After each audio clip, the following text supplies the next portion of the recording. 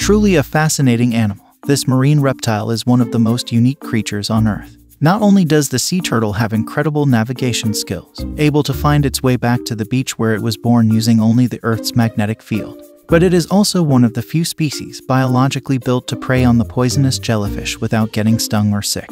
How is it able to do that?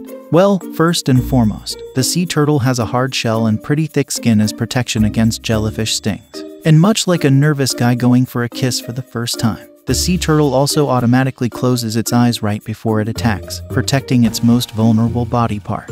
On top of that, it has a powerfully strong beak that can tear a jellyfish's tentacles quite efficiently.